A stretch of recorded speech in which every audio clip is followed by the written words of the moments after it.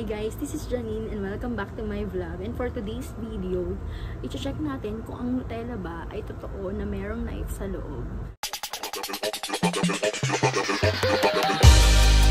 But before that, don't forget to like, subscribe, and click the bell button kung bago ka pa lang sa aking channel.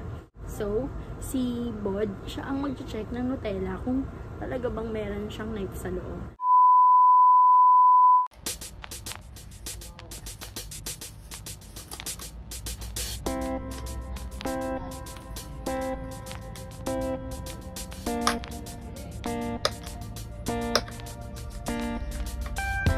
Dapat may kutsilyo.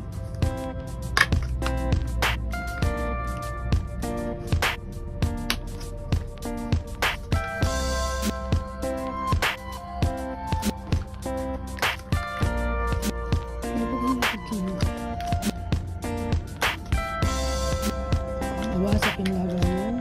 Ang takip.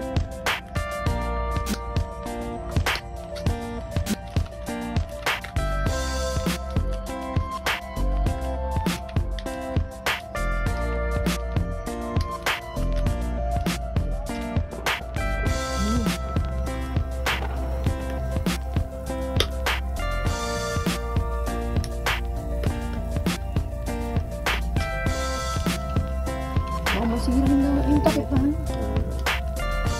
Dapat may yung kutsilyo. I-ano mo na lang, sundutin mo na lang, tapos masama yun.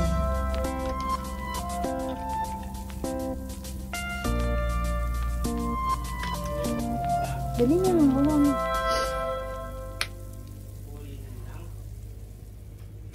It was at this moment that he knew. He fucked up. Wala naman ako nakita mo. Ano ba hinanap mo dyan? Ha? Ano ba hinanap mo dyan? Eh di yung spoon na maliit. Kutsilyo? Oh my goodness. Tanggal ako ng tanggal. Wala pala. Wala akong masasabi. Nahirapan lang ako. Naubos ng oras ko. Mukha nang disappointed.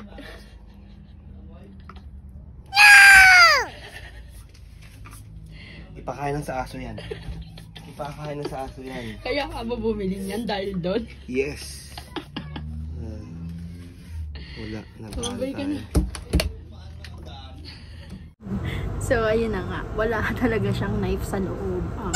Sinearch ko siya and hindi daw totoo yan. So, fake news yung may knife sa loob. Kasi nga naman, syempre, diba, kukuha ka ng knife para tanggalin mo yung nasa lid and then, para lang makakuha ng knife. So, it's fake news. Pero, yun nga. Hindi ako mahilig sa mga Nutella, sa mga chocolate na. Pero, binili lang ni Rodney. Kasi, mura nga siya. So, yan. Siguro, masarap to sa churros. So, thank you for watching. And don't forget to like, subscribe, and click the bell button of this channel kung bago pa lang kayo sa aming channel. And sana panoorin niyo pa rin yung aming susunod na videos. Thank you!